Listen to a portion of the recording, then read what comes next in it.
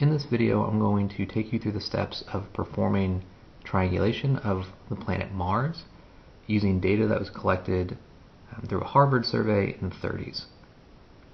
Okay, so in the middle of the screen here, you can see Earth's orbit. We have 0 degrees off to the right-hand side of the page. That's very important. And the Sun is essentially at the center of Earth's orbit.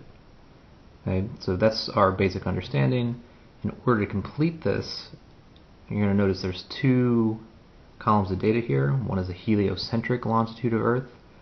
That is basically the position of Earth relative to the Sun. So we'll put our protractor in the middle, or centered on the Sun, and then measure the angle to Earth there. Those points will fall somewhere on this Earth's orbit line. And then there's a geocentric longitude of Mars. So geocentric meaning Earth-centered. So once we have a position plotted on the orbit, we'll change the center from the Sun to our Earth position and then measure an angle from there. So that's how we get the geocentric longitude of Mars. Okay, if you have enough of these points, you can actually reconstruct the orbit of Mars, and that's what Johannes Kepler did, and sort of that's the purpose of doing this activity. So there's a couple options in terms of protractors to use. You could use sort of off-the-shelf plastic protractor, which is good, but unfortunately the way that this particular activity was designed, you're not using the outside black numbers on here. You'd have to use the red numbers, which can be a little bit troublesome for students. The plastic protractor does have its advantages. You can see through it, obviously, but you can also use something like this tailor-made paper protractor. You can see through the paper, you can align to the grid, so that's not an issue. This is intentionally a little bit smaller than the actual Earth's orbit, so it makes plotting points a bit easier. And I find, or have found, that this is a little bit easier for some students because you're just very clearly following the numbers here, and the gradations are the same. Each line here is 1 degree. The bolder lines are 5 degrees apart.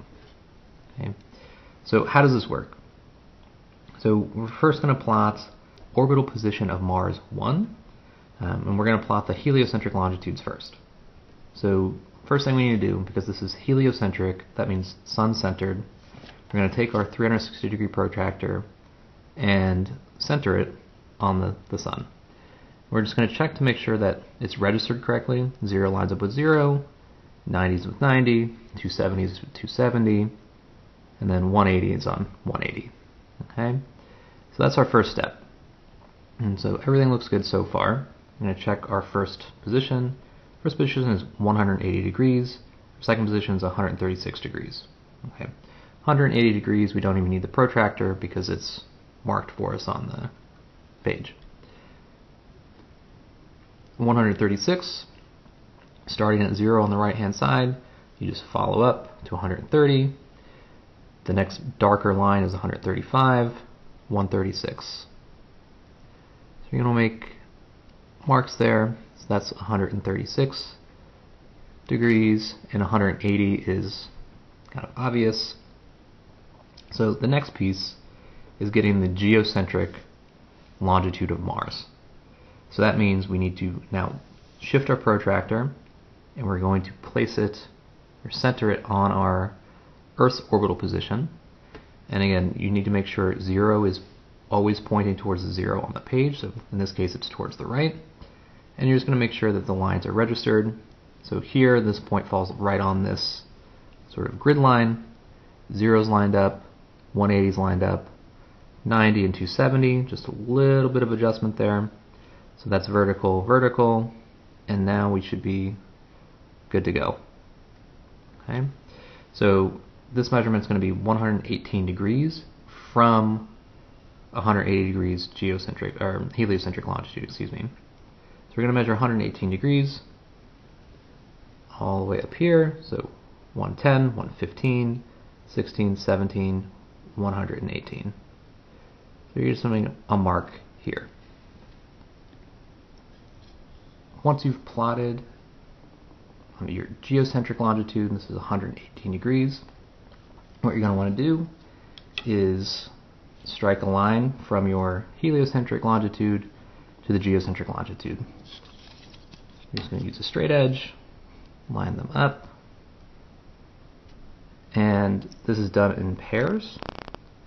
So for the first pairing, you're just going to want to extend this line out. This method works because from this orbital position of Earth, we observe Mars in a slightly different location because Earth is in a different location in its orbit. And so from 136, we're going to plot 168 degrees geocentric longitude of Mars. So we're going to center our protractor on that position of 136 degrees. That's on Earth's orbit circle. And I'm just checking to make sure that my protractor is sort of oriented with the grid. That looks pretty good. 168 degrees, 160, 165, 66, 67, 68. Make a mark here. I'm going to connect this up. And here we are just concerned with the intersection point. So where these two lines intersect, that represents the orbital position of Mars. I'm just going to label this Mars 1 to represent what's in the table. Okay, so we'll go through that process one more time. I'll demonstrate it for orbital position 2. Again, we always start with the heliocentric longitude of Earth in its orbit. So you just want to orient your protractor, center it on the Sun. Check to see that's at 0, 270, 90, 180. We're good to go. 210 degrees, so right here. This is an example where having a slightly undersized protractor helps. If you use the plastic variety, depending on whoever created the document, the circle might be exactly the same size or slightly smaller than the protractor. That gets to be a little bit troublesome. Nothing insurmountable, but it's a little bit annoying. There's 210 degrees. I'm just going to go ahead and plot this 167 degree point as well. So 165, 6, 7. Okay. And I would recommend only plotting 2 of these at a time. That's easy enough to keep track of. If you feel like that's too much of a stretch, I would just do a single pair at a time. Okay, so from 210 degrees, I'm going to recenter this and plot 151. Okay. So 151 right here. Strike my line, connecting the heliocentric longitude of Earth with the geocentric longitude of Mars.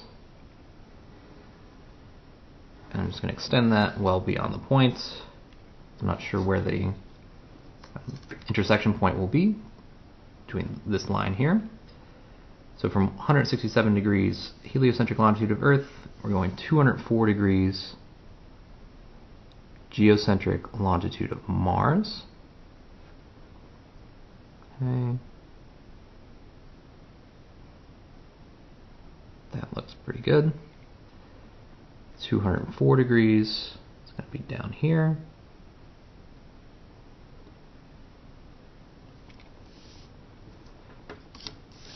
Connect this up with a straight edge.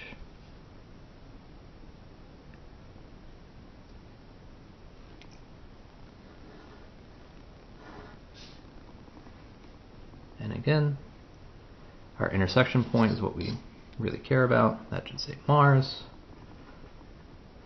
Mars position 2. So if you wanted to reconstruct the orbit of Mars, you would need many more points than this. This isn't all that helpful just with these 2 points, but it is good practice for triangulation. And if you were to plot more points, you would be able to approximate the elliptical orbit of Mars.